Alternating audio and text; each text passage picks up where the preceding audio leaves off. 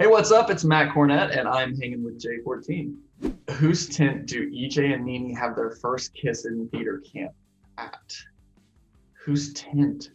Is it EJ's tent? Nene's tent? Is it the electrical guy's tent? It's that electrical guy's tent, isn't it? Yeah. Yeah, blah, blah, blah, blah, blah. I don't remember. What's the first letter? It's a really great name. I remember it, but I clearly don't. So, Shinny, Shiggy. Shiggy. I Yeah. knew it was like something Y at the end. Yes, Shiggy, the tall guy that hangs the lights. All right. Whose tent is this? Shiggy, the tall guy who hangs the lights. Oh, right. Real quiet. Never speaks. Yeah, it's called rolling electrocutions.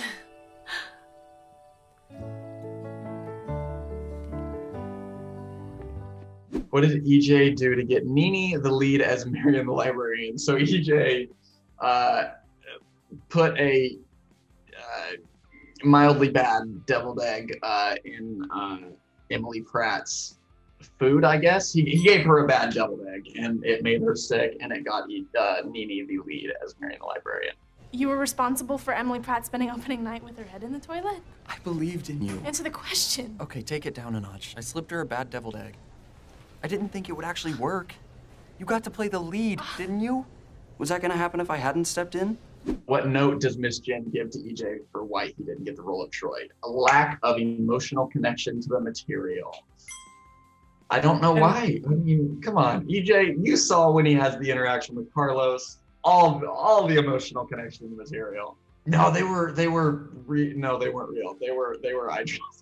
They were like a menthol stick that one of our hair and makeup ladies like blows into your eye with, and it creates. So I guess technically they're real tears, just not from a real place of yeah. Classic Troy on paper. Lacks emotional connection to the material?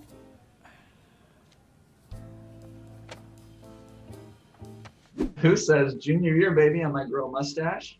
I think he says junior year, baby, I might grow a mustache. Might do a lot of things. It is Big Red. Larry Saperstein says that. It's happening. Hell yeah. Junior year, baby. Might grow a mustache. Might do a lot of things. Who does Nene think stole her phone? I believe she thinks it's Gina at first, right? Yeah, because did Gina steal something else? I don't remember. I know she thinks it's Gina, so she steals a bunch of Gina's stuff back and then shows EJ and makes EJ feel even worse than he already did. Okay. Is it just me, or is it possible that Gina stole my phone? She schedules an early rehearsal that she knows I'll miss, and then shows up with a whole new dance number featuring her freakish rhythmic gymnastic skills that she knows I can't do. What sound does Big Red play instead of the fireworks during the show? Oh, goodness. Oh, good. Oh, it's a scoreboard sound, isn't it? Yes. Like, is it like a scoreboard buzzer? Yes. Okay, yeah. Sounds like the fireworks have started. Can you hear them? Fireworks.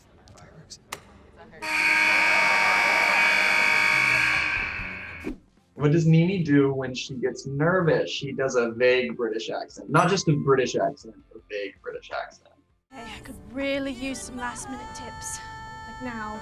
Hey, you're doing the thing. What thing? The thing where you talk in a vague British accent when you get nervous. What possible theater venue was turned into a giant Starbucks? The Lucky Ducky Puppet Pavilion, is that what it was?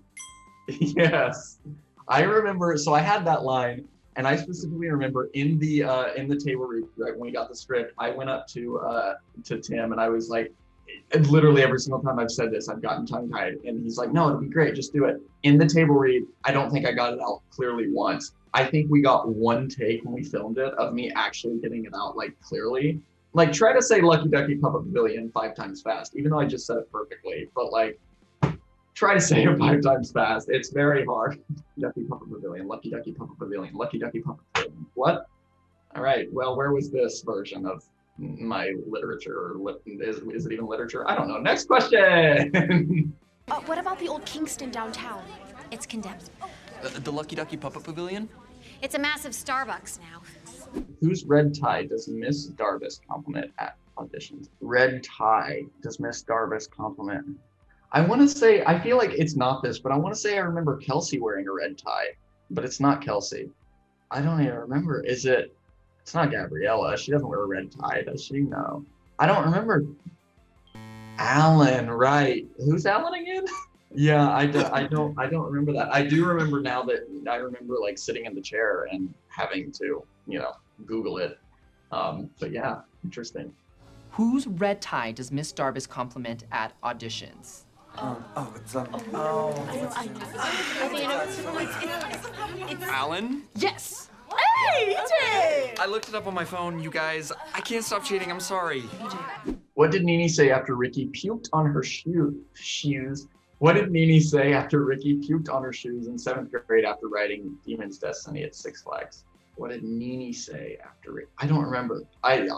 For some reason, what popped into my head is saying that's not realistic at the screen. Whenever Ricky, I guess, went to a musical with Nene, he said that's not realistic. But I don't remember what she says. Right. Yes. Okay.